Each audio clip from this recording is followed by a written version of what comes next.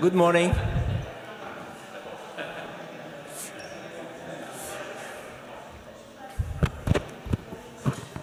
Good morning. Welcome to Angelica. Goodness, it works. Good morning. I'm Alfonso Caramazza. Welcome to the 12th, is it right? 12th edition of Caos. Caos stands for Concepts, Actions, and Objects. And the reason we came up with this name was because we were sure then, and I think it's been confirmed by subsequent editions of meeting, that the discussions would be chaotic. And that's because the underlying theories of action, concepts, and objects are in fact quite chaotic. And that's not bad. I mean, that's perhaps makes more work for us, trying to advance understanding of these aspects of mind-brain.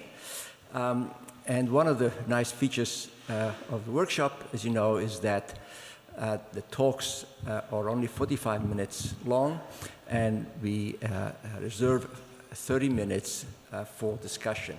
And that's a fairly religiously observed part of the workshop, so we ask speakers to please stay to the time that they've been allocated, so that we can have a full discussion that doesn't just look at the numbers that they presented in the slides, but the background assumptions that led them to think that those numbers might be interesting. So that perhaps where the chaotic element comes in, because people have profoundly differing views about these theories of mind and brain, and they of course also have profoundly different views about the relevance of observations that they think might be relevant to addressing the questions that they're interested in. So we especially encourage the younger people to participate. There is a rather unfortunate pattern that we have tried to correct.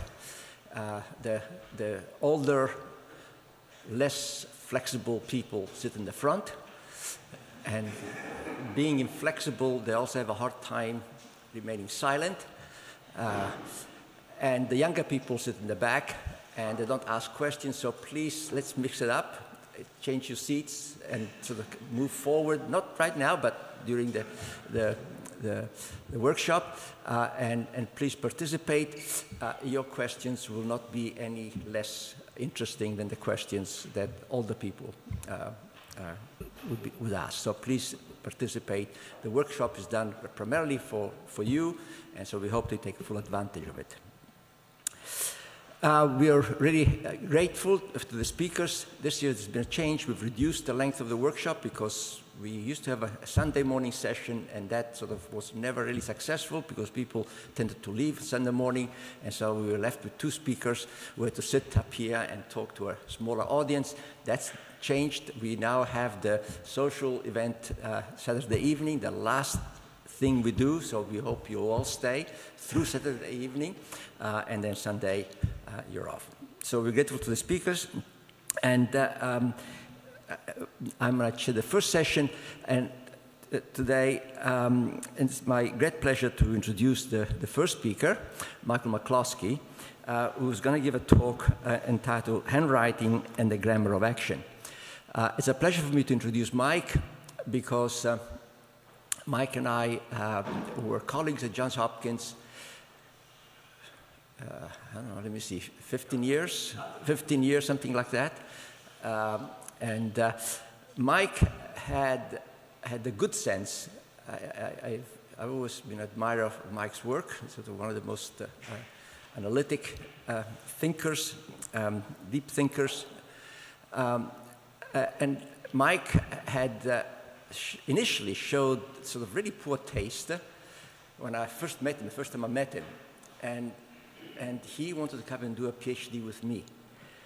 And I told him, "You're crazy. You should go work somewhere else." He went to Princeton to work with Sam Glucksberg. Showed real good taste at that point, but then he showed again bad taste when he came back to Hopkins. And we started working together on a number of projects. I tried to convince him that chairs have certain kinds of inherent features, and we were struggling with all of the discussions at the time between indeterminate sort of or concepts that don't have necessarily sufficient features, whether they do, whether the concepts are vague or fuzzy or whatever. And we spent a lot of time talking about these things at lunch. And when we first Mike came, we used to go to lunch, a small group of us, Howard Egeth, Bob Cargan, and others at the faculty club. And we noticed that after about 7 months or something like that, that the colleagues kept on finding excuses for not coming to lunch. And so eventually it was just Mike and me left there to argue about exactly what one understands when one says they know what a chair is. And at that point we realized that perhaps we had done enough talking about these things. I should do the science rather than the discussion. Anyways, Mike is the first speaker, and please welcome him for the first speaker of the session. Mike.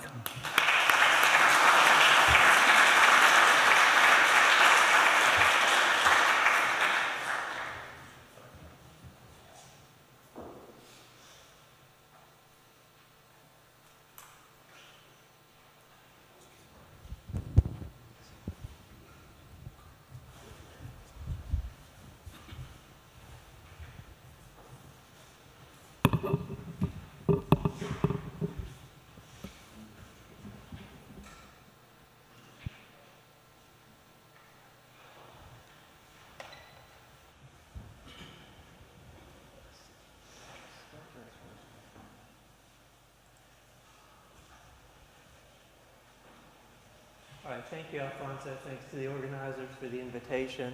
And I just want to say that any errors in reasoning or interpretation are due to Alfonso's influence during my formative years. So writing is what I'm going to talk about today, and I think it's an especially interesting cognitive function because it takes us all the way from thought to action. And suppose, for example, that you want to write the word cat. So you start with some meaning or idea in mind, and through some interesting processes that I won't talk about, you need to activate how that word is spelled as a series of abstract letter representations, C, A, and T. Now this, though, doesn't tell you how to write the word because you need to know how to form the letters. So in order to do that, you need to retrieve from memory some learned motor patterns that you acquired as a result of learning to write. So if you're going to write the word in lowercase, those patterns might look a little bit like this, describing how the strokes are made, whereas if you're writing in uppercase, they might look more like this. These motor patterns are assumed to be effector independent in the sense that they can drive writing with your preferred hand or your non-preferred hand or your foot or your nose or whatever it might be.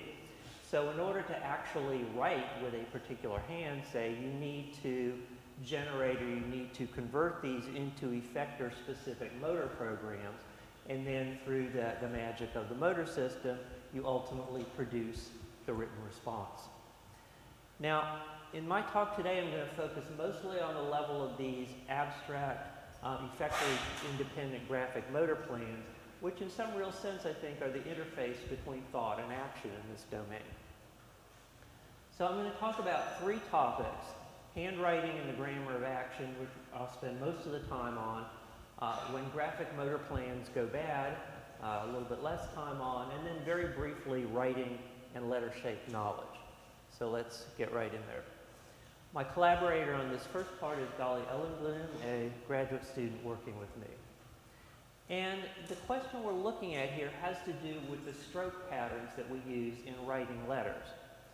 So we know that each form of a character has a particular shape, like the uppercase print A looks like this. But this shape could be realized in writing in various different ways, with various different sequences of writing strokes. So here I've written A in 3 different ways. In the first case, I started at the top and drew downward and then picked up the pen and came back to the top, drew the next stroke downward, picked up the pen again, and drew the horizontal stroke in the final part of it. The second example, and this is the stroke pattern now. The second example is exactly the same, except I didn't pick up the pen after the first stroke. In the third case, though, I started at the bottom and then proceeded like this.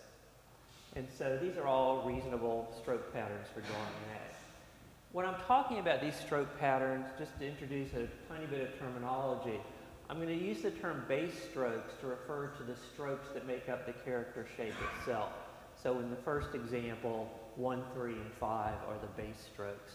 And I'll call the strokes that are made either with the pen up or the pen down to get from the end of one stroke to the start of another when necessary. I'll call those the transition strokes. So 2 and 4 are transition strokes in both of the first two examples.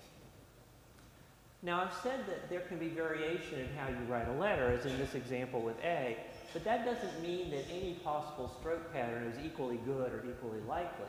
Most of the potential ways of writing a letter you will never observe. So we're very unlikely to see anybody write an A like this. If you do, please let me know afterwards.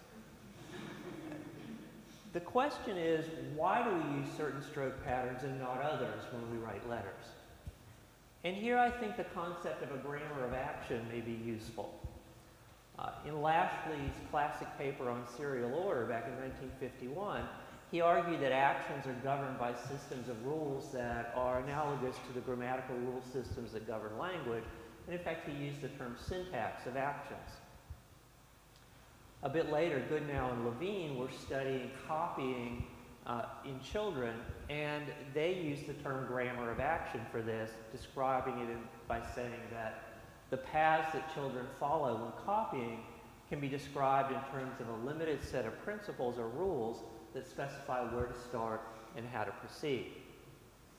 And another important piece of work in this tradition was a really lovely book by Van Summers published in 1984, in which he described a number of rules and regularities observed in individuals drawing simple and complex shapes. Now, this grammar of action concept, though, was never fully developed. In the studies of drawing and copying, some rules were proposed that are supposedly govern the performance, such as start at the top or don't lift the pen.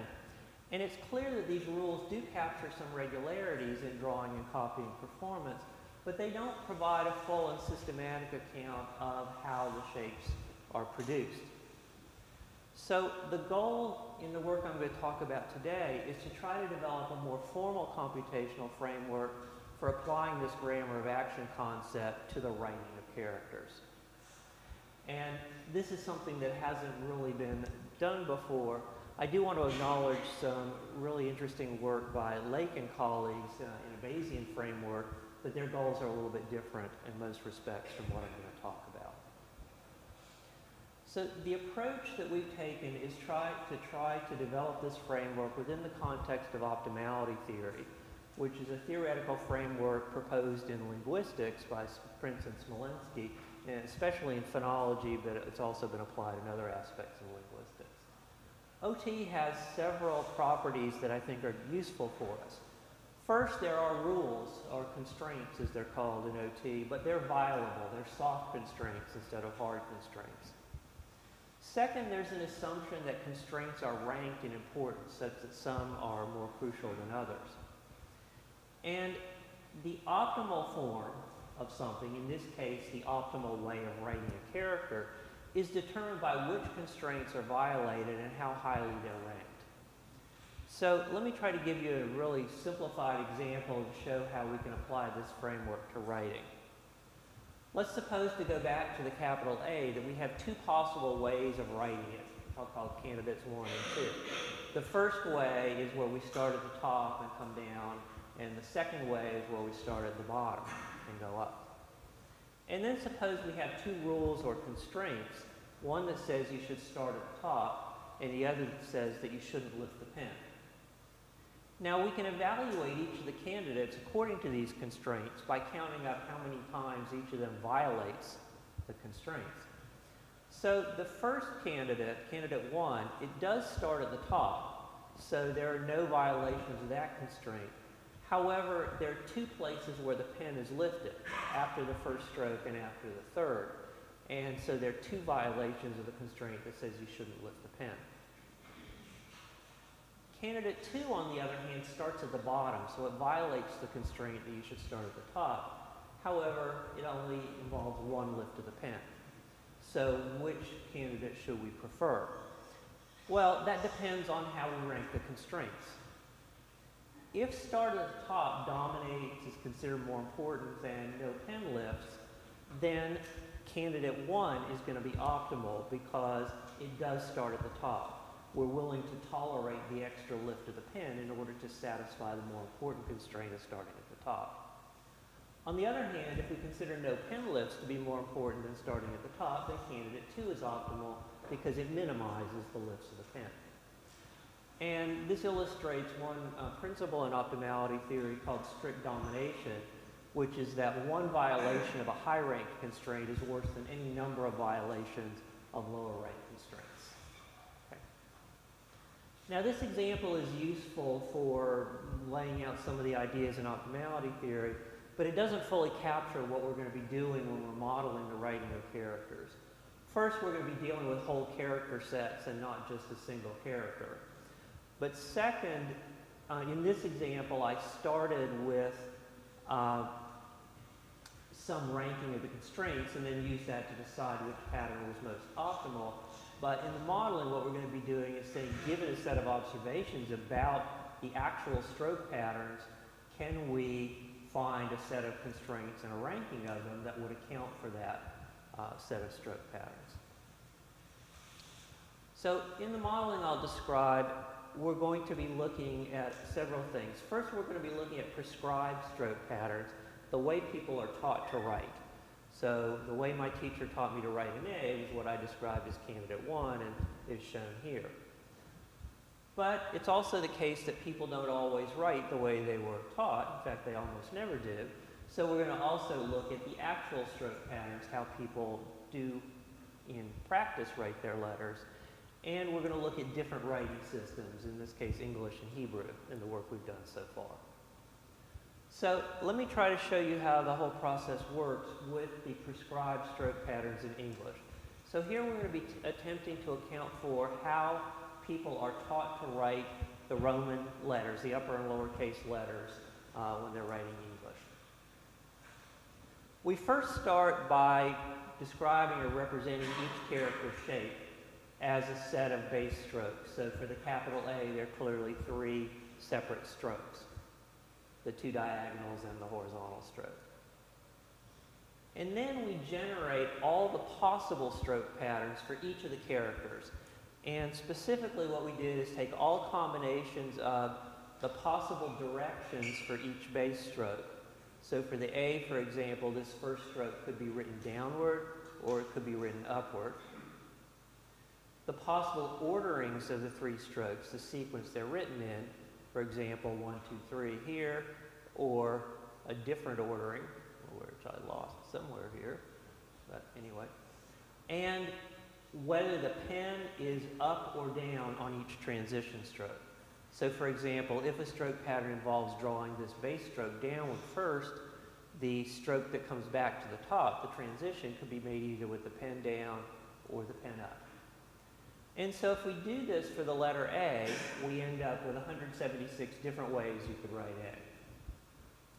A. And taking all of the upper and lowercase letters, all 52, used in English, there are nearly 13,000 candidates.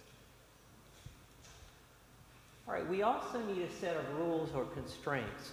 And so for the modeling, we initially generated 25 constraints that are based on considerations like naturalness or precision of motion. Some motions are better controlled or more natural than others, how efficient the production process is going to be, and how legible the outcome will be. And these constraints primarily have to do with things like the direction of the individual strokes. So for example, one of them says that horizontal movements in writing strokes should go from left to right. This is based on the idea that, at least for right-handers, horizontal motions from left to right are better controlled than motions from right to left. Vertical stroke direction up to down, similarly based on notions of motor control. Some other constraints have to do with how we order the strokes. So in letters that have multiple strokes, which one do you do first, which one do you do second, and so forth. And so one of the constraints here says that the horizontal ordering of strokes should generally go from left to right. This is an efficiency consideration, given that in English, the writing on the line moves from left to right. It makes most sense, usually, other things being equal, to start where the previous letter left off and to end where the next one is going to start. And other constraints have to do with faithfulness to the character shape. Obviously, to be legible, you want it to look like it's supposed to look when you write it. So one such constraint is to keep the pen up when you're making a transition stroke. All right, so given that we have candidates and constraints, then we can tally up all the constraint violations. So in the simple example I gave you, there were 2 candidates and 2 constraints, but we actually do this for all 13,000 candidates and all 25 constraints, so we have a large matrix of constraint violations. Then we also need to know what the target stroke patterns are, meaning what candidate we want to be chosen as optimal, because this is what we're going to be trying to account for. And so for prescribed writing, these are the stroke patterns taught in school, these ones I've shown you before. So these are the ones we want the modeling to pick out as optimal. Once we've done all that, then we can see if we can do the constraint ranking. So given that we have all these candidates with their constraint violations tallied, and we have a target candidate, the one that should be optimal for each character, the question is, can we find a ranking of our constraints that will select the target candidate as the optimal one for all of the characters? In other words, we want the same ranking of constraints to pick out all of these particular patterns. And to see whether this can be done, we apply some constraint ranking algorithms that I'm not going to talk about. So, what happens? Well, with the English prescribed stroke patterns, we are successful. It turns out that we can capture these patterns with a set of ranked violable constraints. It turns out that we need 11 constraints to select the 52 targets from the 13,000 candidates. The other constraints are ranked lower by the ranking algorithms, and they don't, in fact, do any work at all in picking out the targets. So this is the set of ranked constraints that we ended up needing. I'm not going to talk about these in any detail, except to say that this ranking tends to emphasize well-controlled movements and legibility at the expense of speed. And this makes sense for patterns that are taught to children where the emphasis is on legibility. Okay, so given that we can do this for English prescribed patterns, we can ask, well, will this also be successful in other writing systems or just maybe only in English? So we also decided to... sorry, these are the prescribed patterns. These are what people are taught to write. And so right-handers and left-handers are taught the same thing. I will be talking about some writing by left-handers a little bit later because it raises a very interesting question, I'm sure for reasons that you're thinking about. Yeah, okay. So we want to do the same thing with Hebrew here, again looking at the prescribed stroke patterns, and these are going to be taught the same way regardless of what hand you write with. Whether they should or not is another question.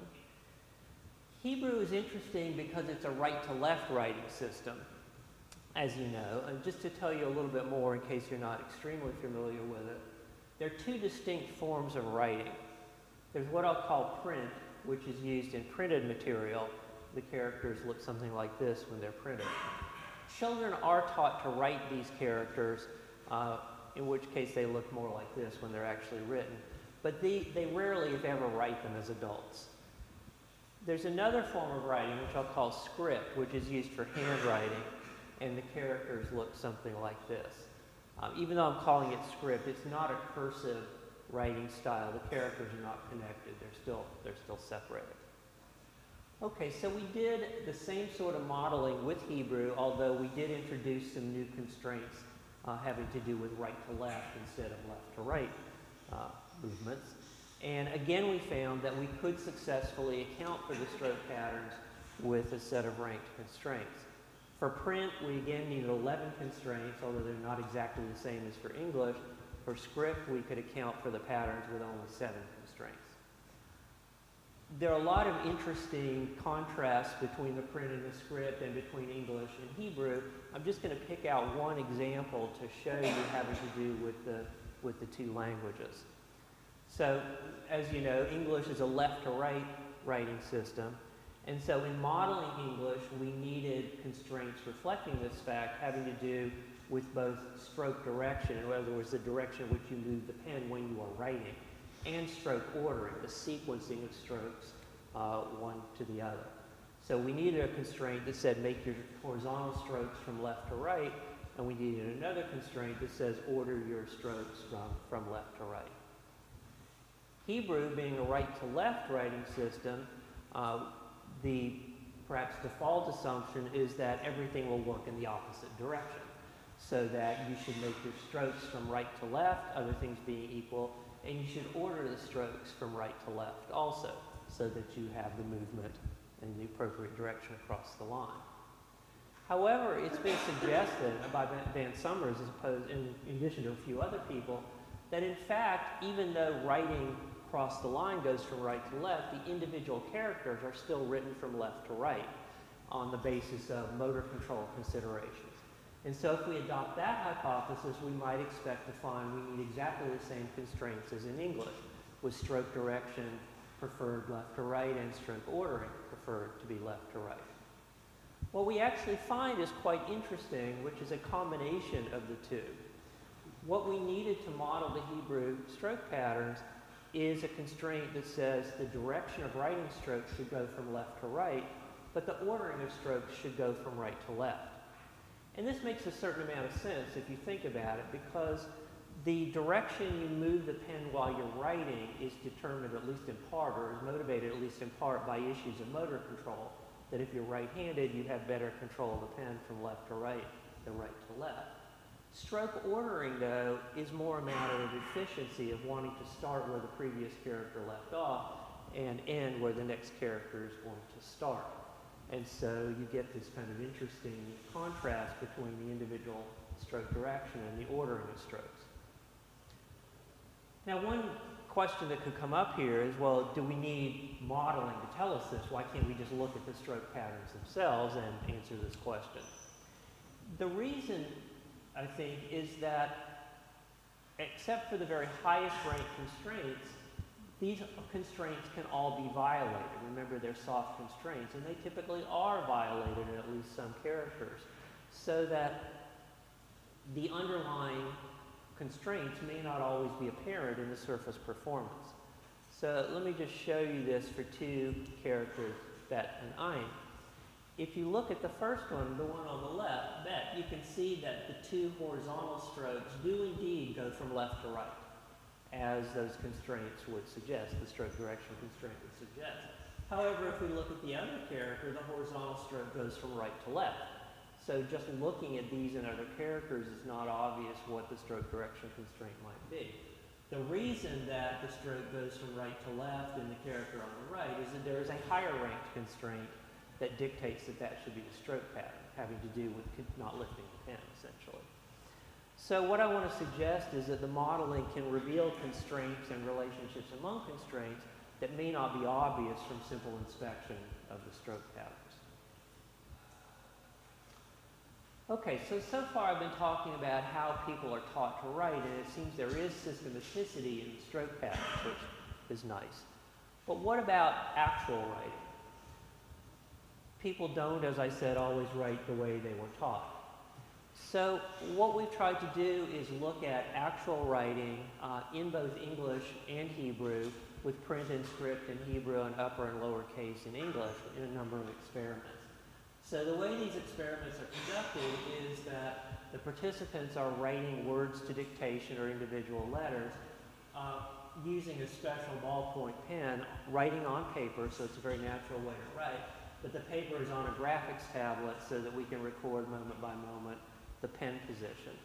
And the tablet allows us to track the position of the pen not only when it's in contact with the paper, but also when it's lifted, so we can look at the movements of the pen when it's not on the paper. And so we can then display the performance any way we want to. So this is an example of somebody obviously writing the word frozen, and I'll show you a couple of other examples like this just to orient you. I've chosen to display the stroke so the beginning of the stroke is in red and progresses to blue at the end. That way you can tell the stroke direction, and the transitions with the pen up are in gray. Okay. All right, so as I said, we've conducted a number of experiments. I'm just going to pick out two phenomena to tell you about. One of them has to do with Hebrew script, and here we're just modeling the performance as before. This is an example of some Hebrew script writing. We tested 24 native Hebrew speakers, and we modeled each participant separately. So, because different people may write in different ways, and the goal was to see if we could use the same constraints for everyone, but account for differences between individuals and differences from prescribed writing in terms of the ranking of the constraints. And so for each participant, the target stroke patterns were the patterns that that participant actually produced. So when we do this, I think we had good success. We were completely successful for 2/3 of the participants. Is that 2/3, 3/4? A lot of them. As Alfonso said, it's more than just the numbers. And for the others, we're mostly successful, meaning that we could account for everything but perhaps 1 or 2 characters. And when we look at what we see here, when we compare the prescribed and the actual writing and the differences among individuals, the constraint rankings tend to reflect speed legibility trade-offs. So as you can imagine, the faster you write, perhaps the less legible you are, and the rankings of constraints among different individuals reflect different points on that speed legibility trade-off. Just to give you one example, I'll show you a little bit of writing by a participant, DCR. So here are 2 Hebrew script characters that are similar, and in the prescribed stroke patterns shown here, the first stroke should start at the top and be drawn down, and then the pen lifted, and then the second stroke drawn. And so here's an example of a different participant who did in fact write these in the prescribed way. So the strokes come down initially. DCR, on the other hand, wrote these differently, starting at the bottom and making the initial stroke up and not lifting the pen at all. The prescribed pattern, in order to model that in the context of all the other characters, we need, among other constraints, one that says the stroke direction, the vertical stroke direction, should be starting at the top and coming downward, and second, that the pen should not be lifted. But the stroke direction constraint has to be ranked above the pen lift. So in the prescribed pattern, the pen lift is tolerated in order to conform to the up to down constraint for the stroke direction. For DCR, however, we still need these 2 constraints, but the ordering needs to be different. Now no pen lifts is ranked above the stroke direction, so DCR, in DCR's writing, the non-preferred stroke direction is tolerated to avoid lifting the pen. Now, you might think that DCR just doesn't care about the stroke direction, the vertical stroke direction, or maybe DCR even prefers to make strokes up to down. But in fact, that's not the case. If we look at other characters where using a non-preferred stroke direction would not save any pen lifts, DCR writes in the preferred way.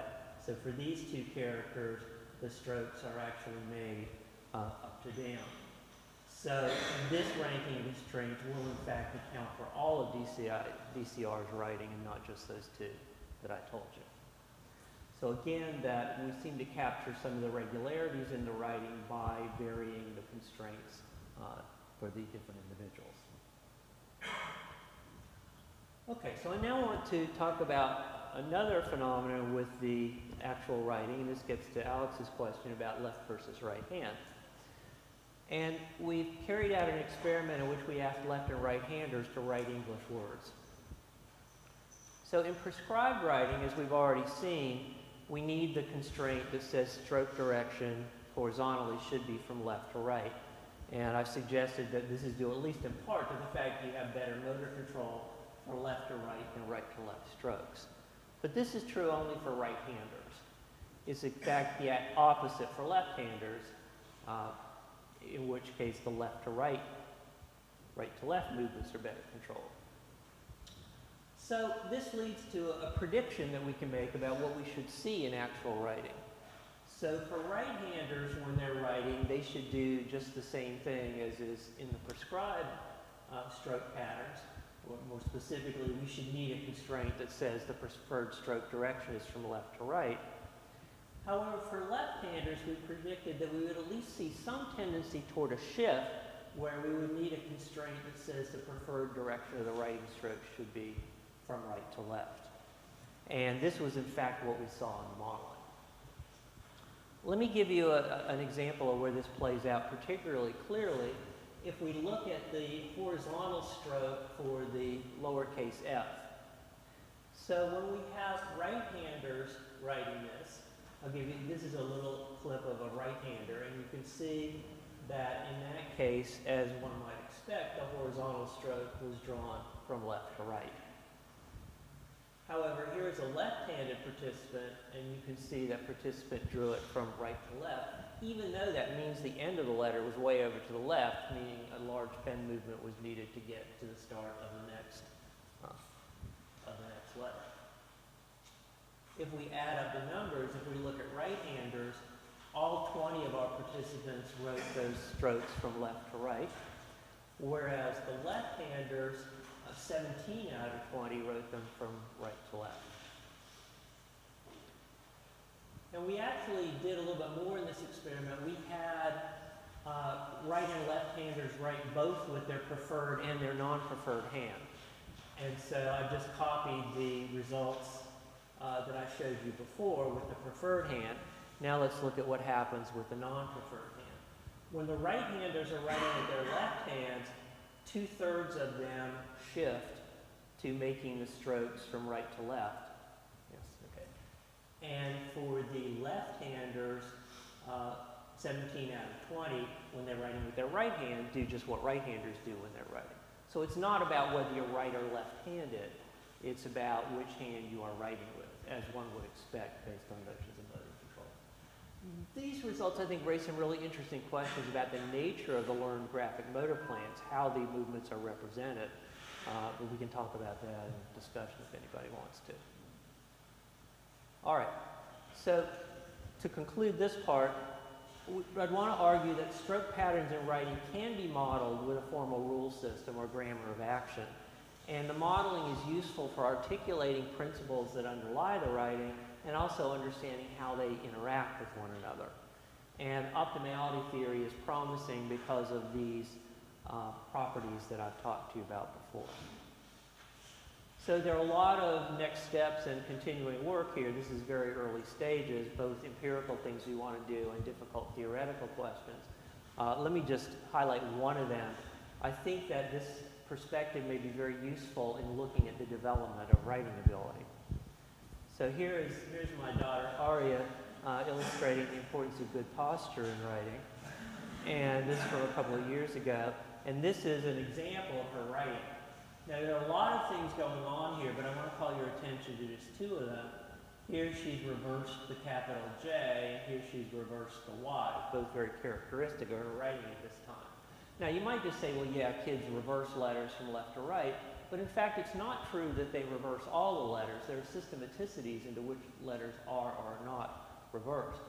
And one of the considerations that determines whether this happens or not may have to do with how well the correct versus reverse patterns conform to the writing constraint.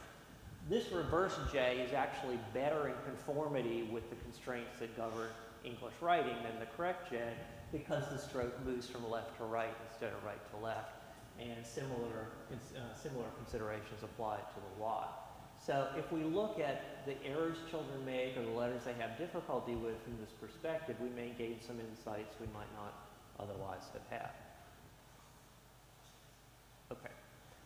All right, let me move on now to the second part when graphic motor plans go bad.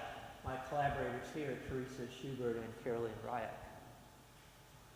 I'm going to talk to you about an individual, NGN, who suffered a stroke in 2013, leading to substantial left posterior ventral damage. And so NGN showed impaired writing to dictation. When he was asked to write words, we say black to him, he'll write and make errors. And so we had him write a very large number of words on the graphics tablet. And these are characteristic examples of his errors. He tended to substitute incorrect letters for some of the correct letters. So here he's written an R instead of the B, and in the second example a K instead of a Y.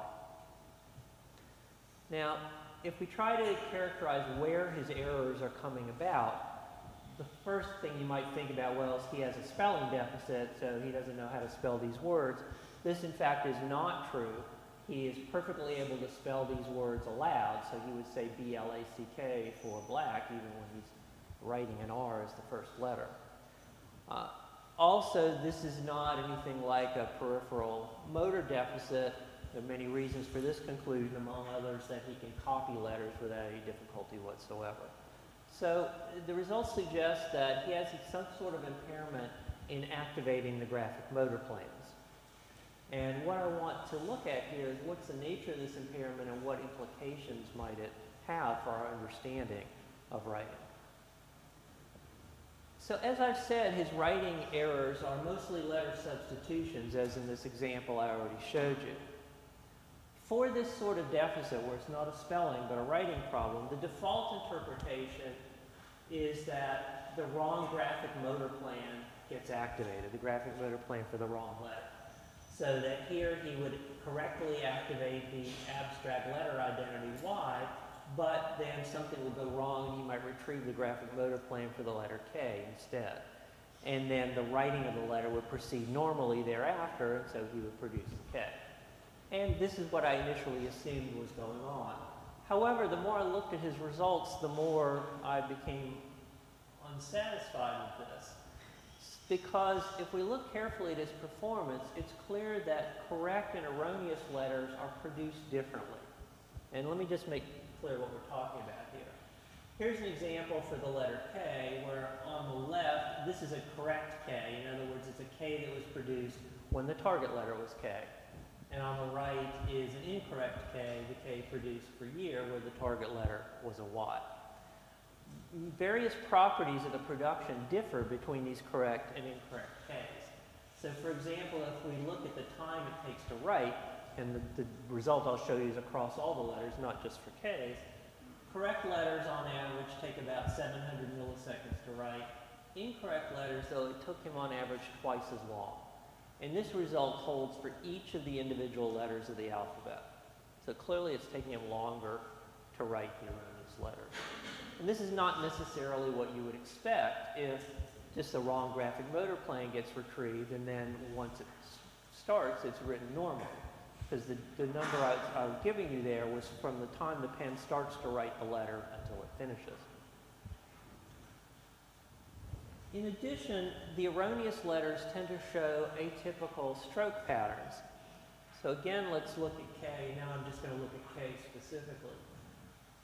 Across the many tens of thousands of letters we had NGN write, we observed two stroke patterns for the letter K. In this first pattern, he writes the vertical stroke downward, then goes to the upper right and comes down, and then writes the third stroke downward like that. The other pattern, again, has the first stroke vertically, but then he comes to the middle of that vertical stroke and goes upward for the second stroke and then downward for the third. Now, both of these are reasonable ways to write K, but what's interesting is there's a very different distribution of these two for correct Ks and incorrect Ks. So of the nearly 600 correct Ks, 557 of them are written with the first stroke pattern. In other words, 98% of them. However, for the erroneous Ks, it's reversed, so that 80% are written with the second stroke pattern.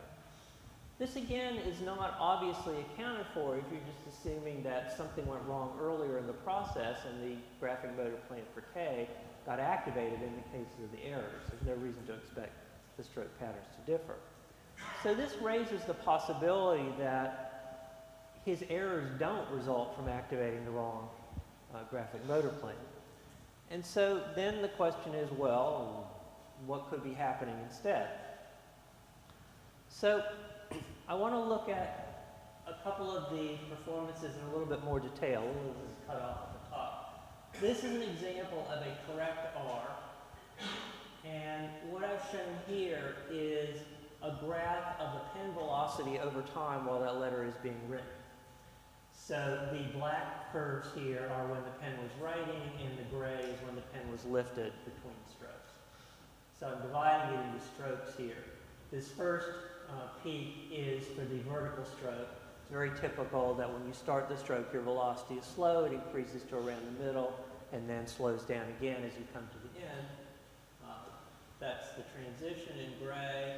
Then the loop here is the double humped curve there, which is perfectly typical, and then the diagonal stroke. And this is all very nice and smooth and fast. The total performance takes about 800 milliseconds. I've just color-coded these so you can just see about how long each one is taking. The colors have only the function of distinguishing the different strokes, the gray for the transition.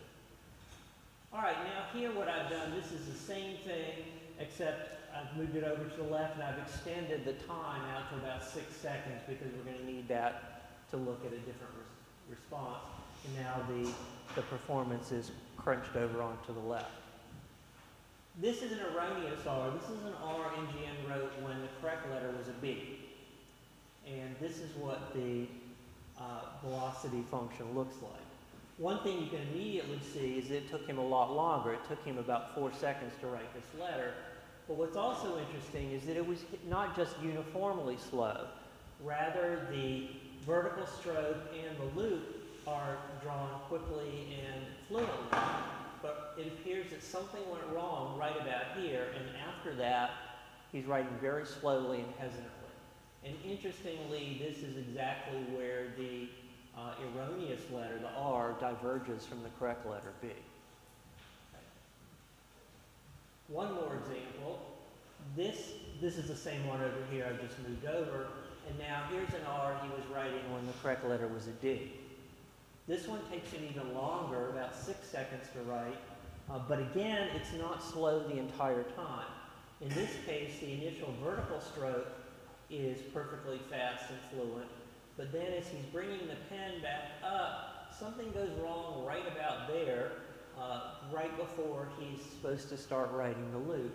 And then after that, the loop is very slow and hesitant, and then eventually, I guess he decides what he's going to do, and he writes the diagonal stroke fairly quickly. Interestingly, again, it looks like something goes wrong about at the point where the correct letter diverges from the incorrect letter. Okay. Yeah, okay. So, I'm a little bit behind. All right, so the letters are not uniformly slow. The difficulty seems to occur at particular points, and usually at or near the stroke boundaries, and usually at or before the point where the correct or incorrect letters diverge. So what this suggests is that maybe what's happening here is that he's usually retrieving the correct motor plan. When he's trying to write a B, he retrieves the plan for B, but sometimes it's not fully activated. Maybe there are strokes missing, or maybe there's some information about strokes that are missing. And as a result, at some point, he reaches an impasse. He doesn't have the information he needs to proceed, and things come to a slowdown or perhaps a grinding halt. And he then may attempt to complete the letter to make it into some real letter. And it looks, in fact, like this is what he's doing. At some points, it seems fairly obvious. So here he's been trying to write an F. He writes the vertical stroke and the first horizontal stroke, and then something apparently goes wrong, and it looks like maybe he's saying, well, I guess I could make this into a P. And here's another example where he's trying to write an R and ends up converting it into a G.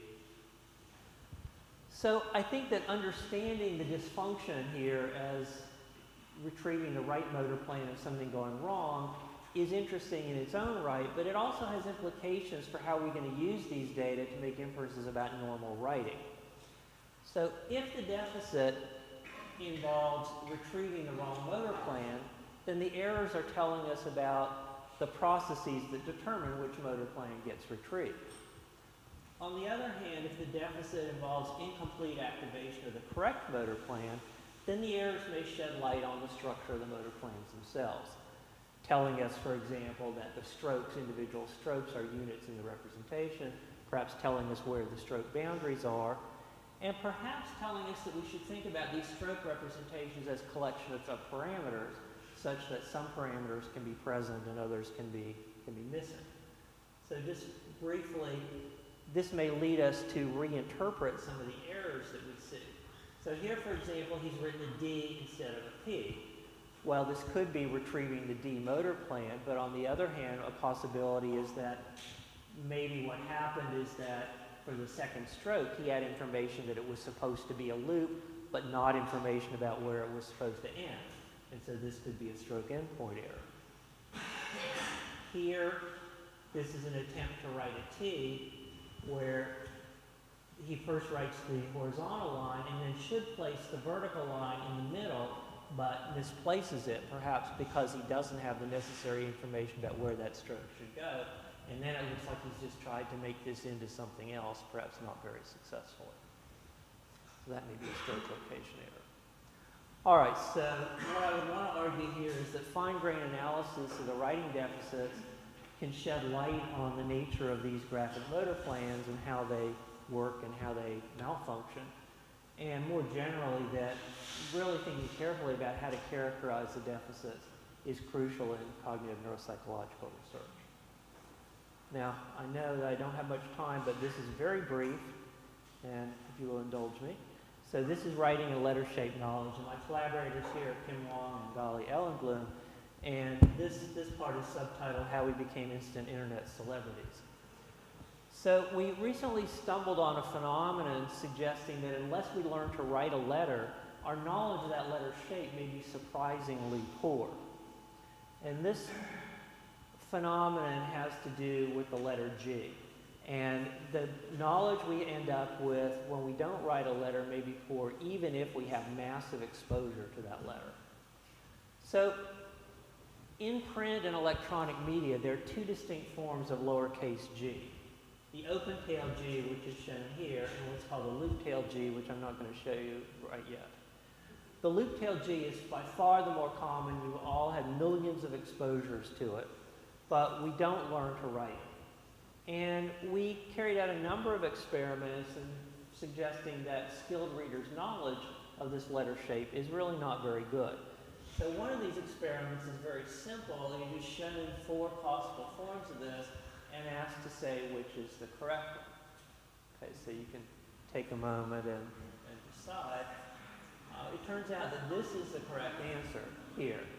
Okay, I won't ask you whether you're right or not. When we asked a number of people to do this, only 28% chose the correct answer. And as, of course, with 4 choices, this is not any different from chance. And so what this suggests to us, if we read but don't write a character, we may only learn those aspects of the shape that are crucial for distinguishing it from other characters in reading. Whereas if we're learning to write the character, we have to attend to all the major shape features, leading to better knowledge of the shape. Now, well, so what? We don't really think that adult readers have difficulty reading words with loop-tail G, but it may be that as children are learning to read, this form of G and also an unusual form of A could pose some difficulties for children. And this is worth looking into, because if it does, that might have implications. If these children don't have difficulty with this, it might call into question the recent suggestions that learning to write is important for learning to read. All right, now how we became instant internet celebrities, and I'll wrap up quickly.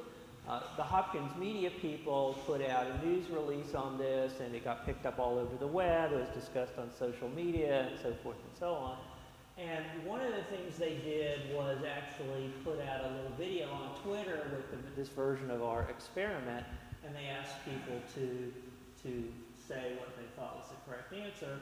And this got like nearly 500,000 views in a few weeks. The social media discussions of all this clearly confirmed the results of our experiment that there was deficient knowledge of the shape. Even among those people willing to admit what they had chosen, a lot of them were wrong on this. But the discussions also suggested possibly a new phenomenon, which we can call loop-tail blindness, okay? Because some of the people claimed they had never even seen a loop-tail G. And of course, this is highly implausible. Here I'm going to quote from an email that a man in Texas sent me. He said, "I'm 76, graduated from high school in 1958. We were taught cursive after we learned to read and write print letters. Where did you find the 4 stylized G used in the test? And not only could I not pick the form you say is correct, I'd never seen any of them." Okay. And he then went on to say, and I'm not making this up, that he was writing to ask me about it because all of his high school teachers were dead and he couldn't ask them. All right, so running a little late. Let me wrap up and just with one concluding remark, which is in research on concepts, actions, and objects, which is why we're here, writing is where the action is. Okay, thank you.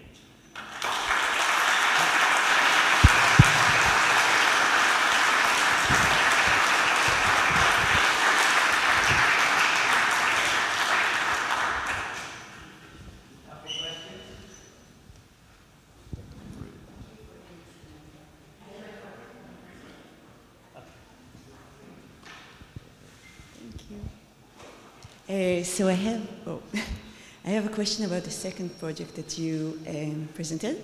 Actually, 2 questions. One is when you ask the patient to read what he wrote, does he find the error?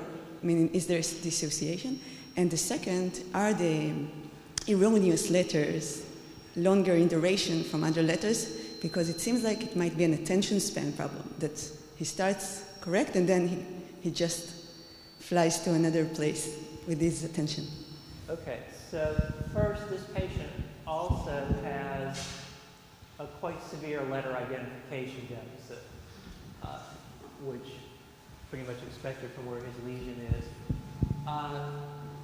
When he's asked to identify letters, he's about 70% correct. So if we show him his responses, he can often tell us that some of the letters are incorrect, but not always, probably because of the letter identification deficit.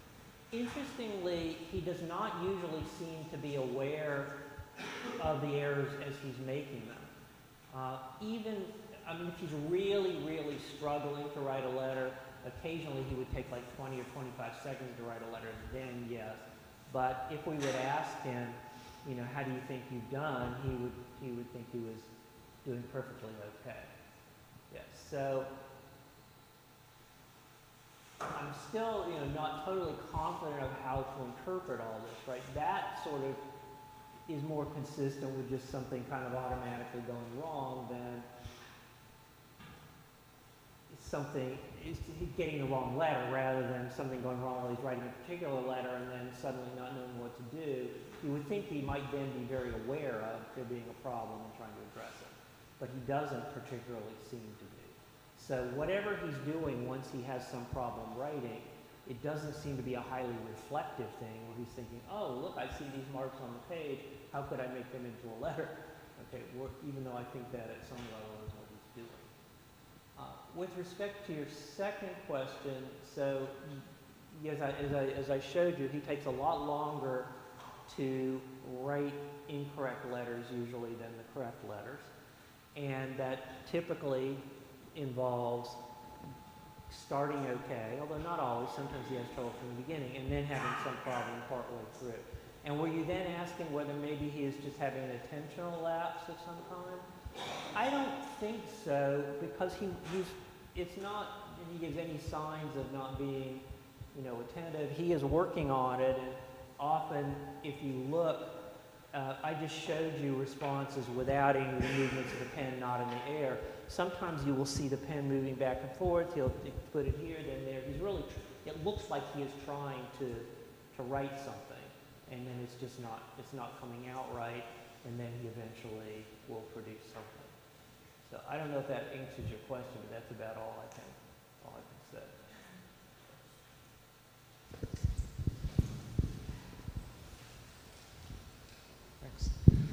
Hi. Somewhat related to what Meital asked, I'm interested in the visual feedback that might be involved here. So for the second study, did you try to block the vision? I mean, to block the feedback? Because it seems that from the example that you showed that once the error was made, then he tried to kind of make sense of what he did and maybe converted it to some other letter representation. And the other thing that is related more to the first study is the relation between reading and writing skills. So if you take a subject that writes with strokes from left to right, can he read the same efficiency the handwriting of people that are writing on the other way around? So they have some connection in their presentations. Okay, so I'll see if I can remember your second question by the time I answer the first one. We did actually look at NGN's writing when he wrote with his eyes closed. He makes the same sorts of errors there. So I don't know that he's so much relying on visual feedback, but he clearly is monitoring in some way what he's writing. Okay. One other indication we have that he monitors what he's writing is that if he, let's say he's writing a word like elbow, where the first letter should be E, the second letter should be L. If he made a mistake and wrote an L in place of the E, he would then, in situations like that, typically really struggle with the second letter because he would know it shouldn't be the same as what he just wrote. Okay, and he almost inevitably made the wrong decision and decided that, or performed as if the first thing he wrote was correct and then the second one shouldn't be the same. So he clearly is monitoring what he's doing, and the fact that he does the same thing with his eyes closed suggests that the visual feedback is not necessary for that. Okay. Yeah. Incidentally, he also makes the same errors whether he's writing with his left or right hand, which is another reason for thinking this is at a level of some effector independent problems. Writing, the reading and writing question about whether you're looking at script written the same way you write or not, that's really interesting. There is a lot of evidence, of course, even if you are looking at the static product of writing, that it carries information about the stroke pattern. So where there are little marks you tend to make at the end of a stroke when you're lifting the pen that are different from those you make at the beginning. And people like Josef Rauschecker have shown that that sort of information about the writing process plays a role in your interpreting. So whether, the number of questions you could ask here, if you say have somebody who writes with unusual stroke patterns, does that tend to make their writing less legible, independent of some other measure of legibility you have? I don't know. And whether, say, a left-hander reading a right-hander's writing would have more difficulty. It's a really interesting question, but it's not something I can look at.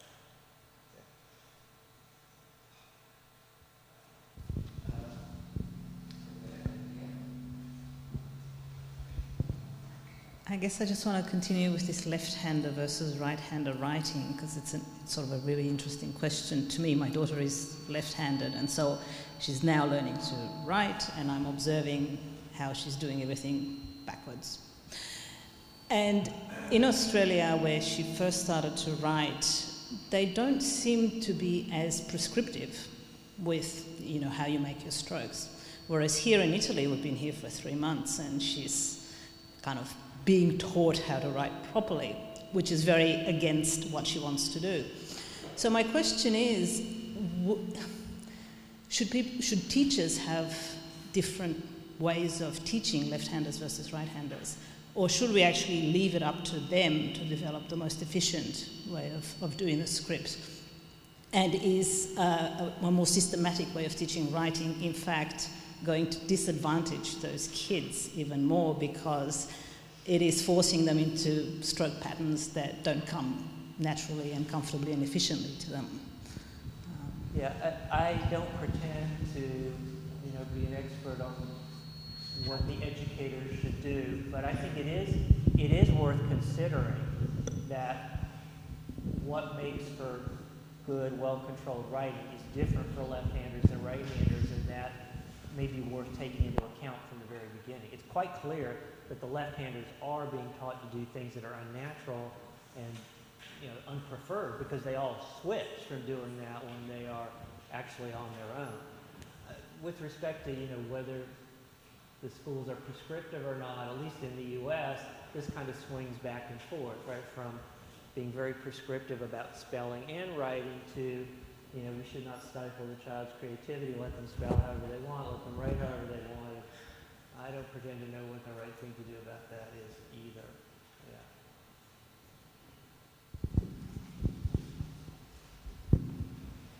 Thank you. That was a very interesting talk. I'm wondering about, two things. The first is children and handwriting. Where I live in Ontario, they hardly teach handwriting anymore in elementary schools.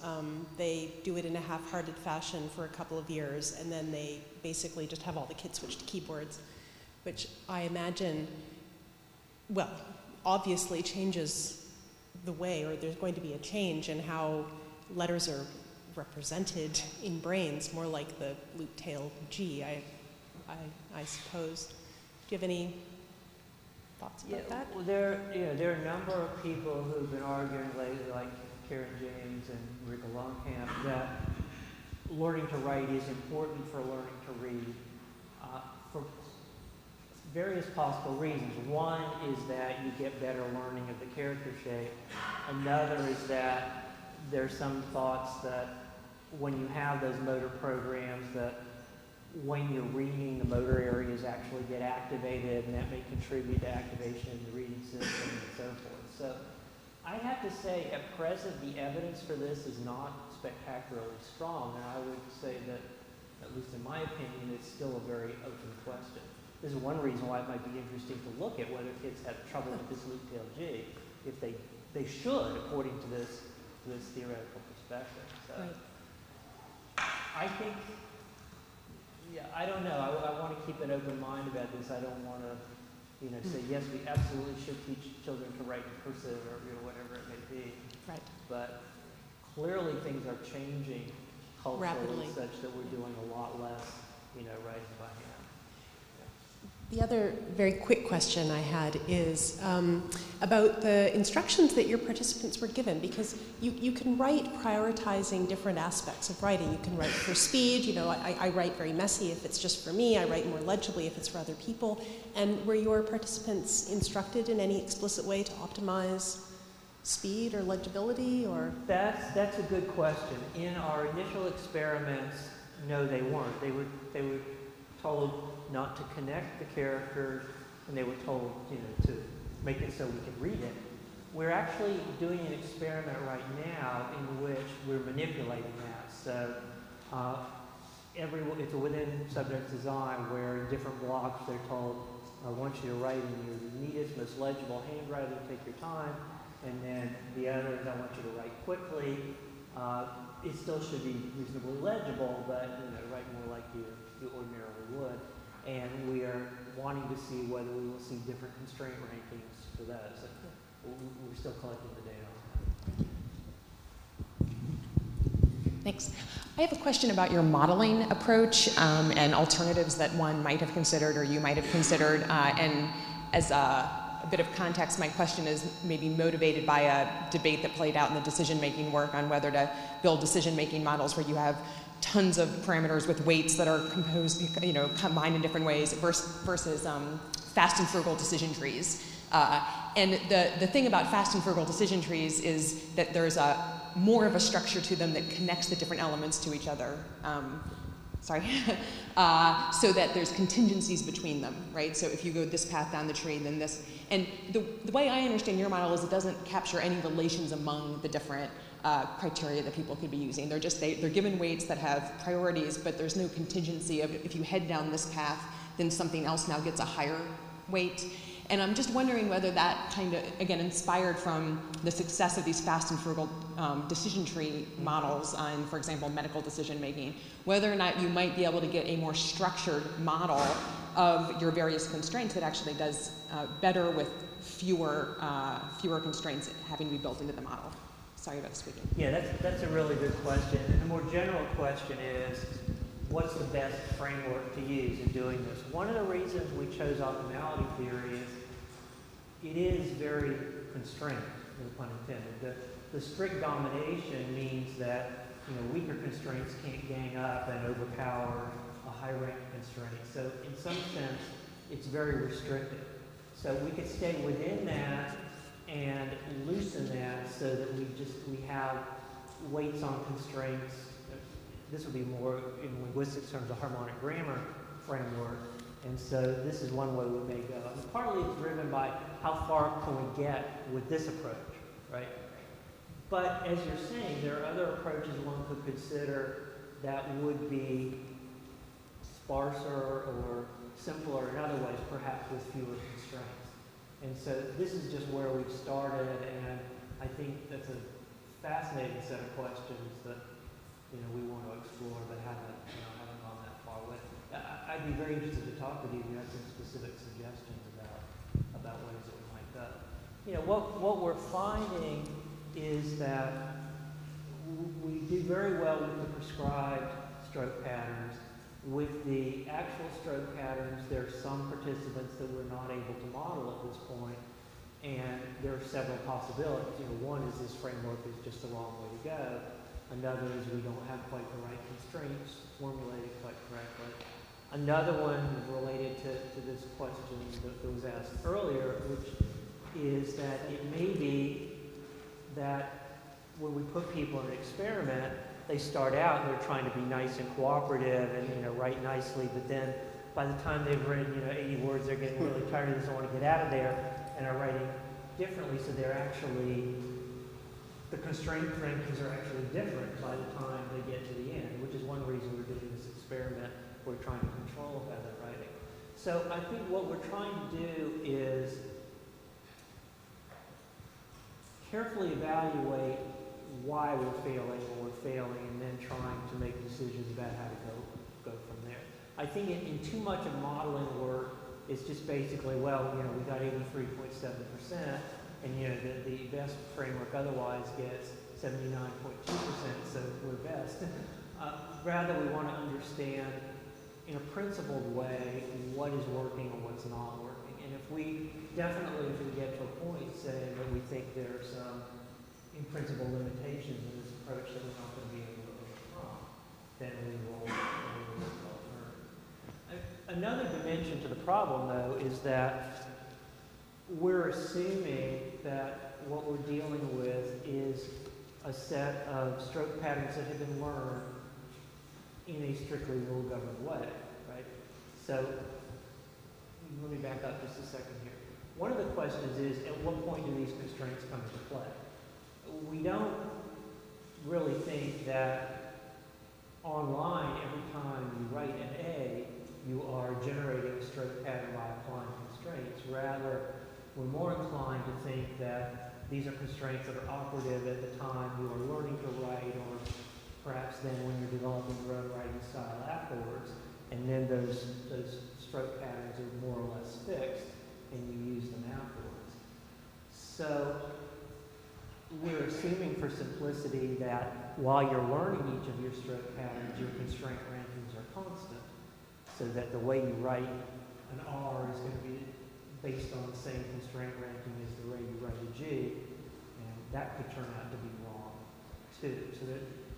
But unfortunately, a lot of these different possibilities end up decreasing the constraint on the theorizing, so that we will be giving ourselves more degrees of freedom, and I want to avoid doing that as much as possible until it becomes absolutely necessary.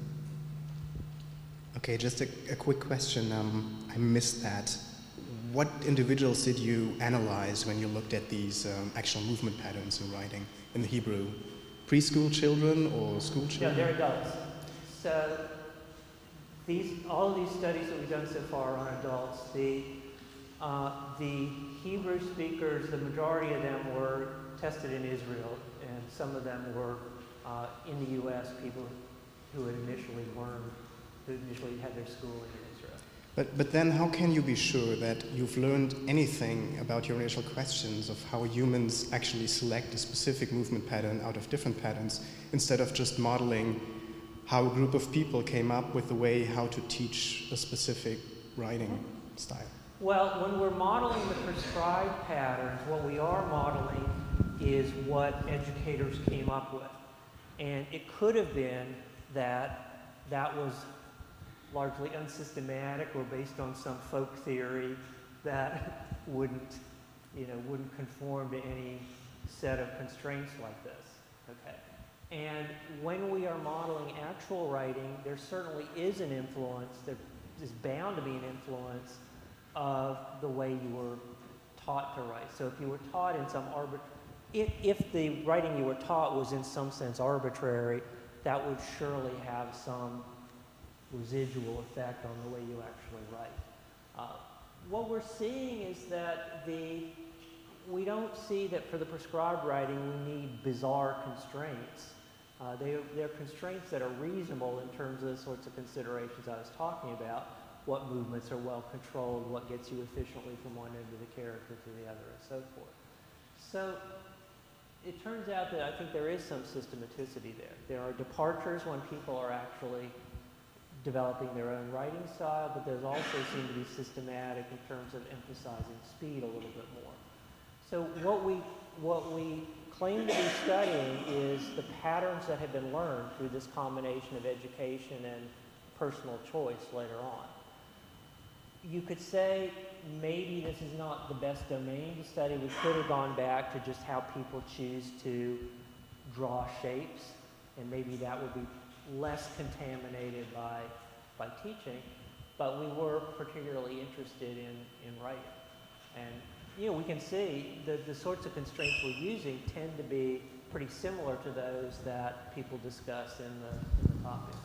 In German, we have the same language, but very different constraints of teaching. Different ways of, yes. Right? Yeah, well, I think that would be interesting too. I've looked a little bit at some writing by French adults, and there are some different stroke patterns there too. That would be an interesting target for the model.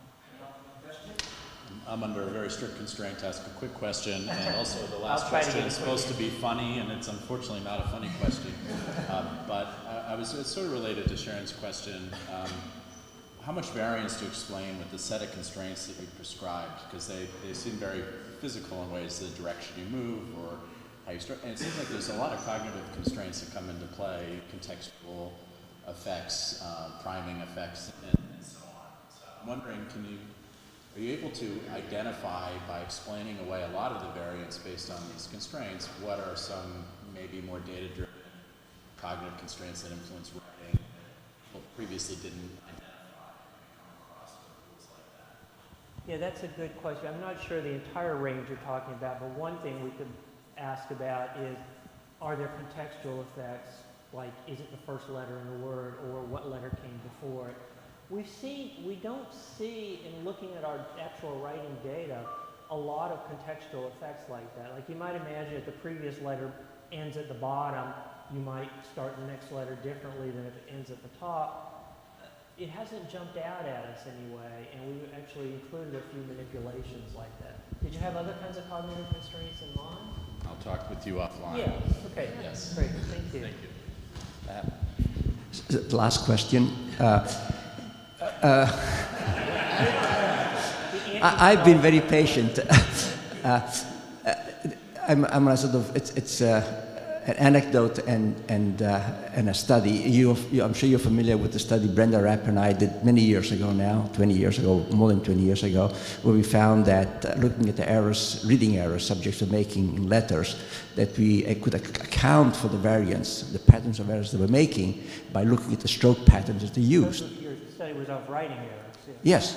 Yes. So that the stroke patterns were involved, and not just the visual similarity of these errors. And the anecdote, and then I can ask my question, is that I have a very bad handwriting. And you would think that because I'm the producer of that handwriting, that I would be the best person for reading what I wrote.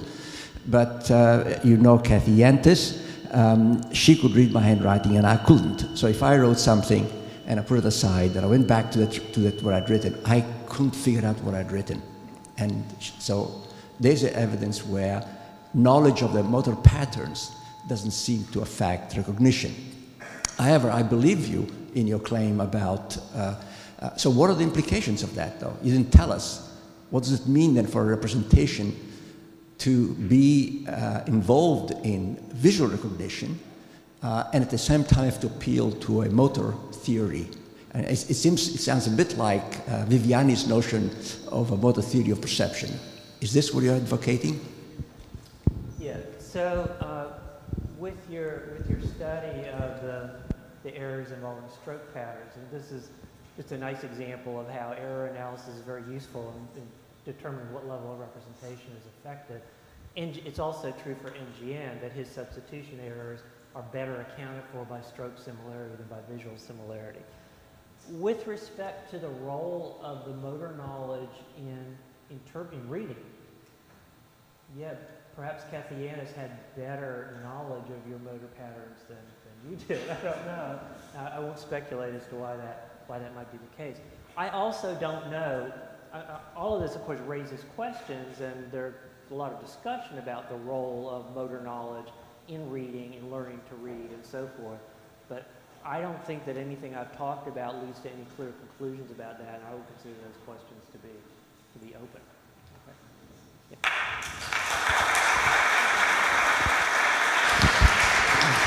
Thank you, Mike. We are a bit late because we forgot to put in the 15-minute introduction in the program. So we'll try and if people can come back in 25 minutes, maximum 25 minutes, please, so that we then get 10 minutes of the lunch, right? Please come back at 5:02. 11:15. So how much do we have? 45 minutes. How much? Oh, okay. 11:15 then. Okay, thank you. Jeez, I'm so confused.